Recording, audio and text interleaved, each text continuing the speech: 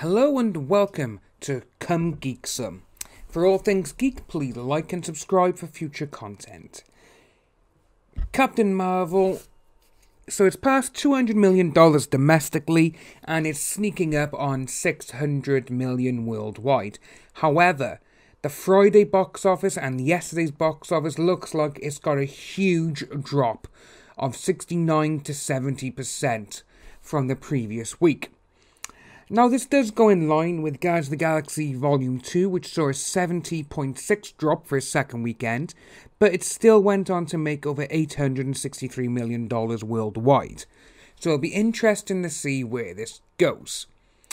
So, if you look at the previous versions, obviously Captain Marvel to Guardians of the Galaxy 2, similar type of films, obviously the cosmic entity of the movies and so forth. But I can't really see Captain Marvel making more than 350, maybe 400 million domestically. I can't really see that happening. Mostly because of obviously how big the drop has gone. Obviously, from the weekend to the Monday last week, it was a 71% drop.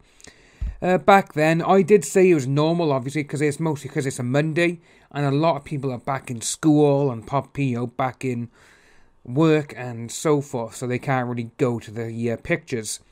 However, on the Tuesday, it saw a steady increase, but this Friday gone, it has gone down even more, which is absolutely crazy when you think about it. Midweek, it kind of got a few more tickets sold, but then all of a sudden, on the Friday, when you would expect a lot of people to be going out, Friday evenings, Friday night to go and see a movie, and Captain Marvel is down 69% for them.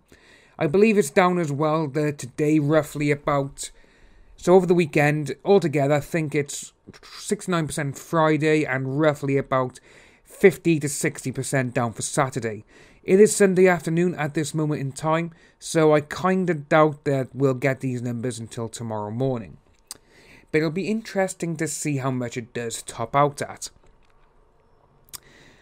But again, just going by previous films, it is in line with The Hunger Games, Rogue One, Logan, Venom, the aforementioned Guardians of the Galaxy Volume 2 and Avengers Infinity War, which is roughly between 65 and 70% downfall.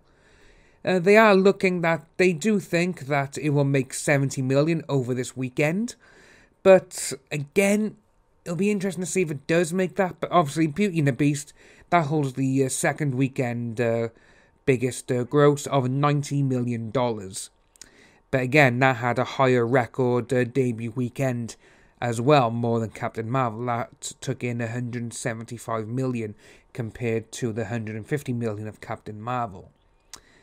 So, it'll be interesting to see where Captain Marvel lies. If you are new to the channel, like and subscribe, hit the notification bell for the ding, and we'll see you soon.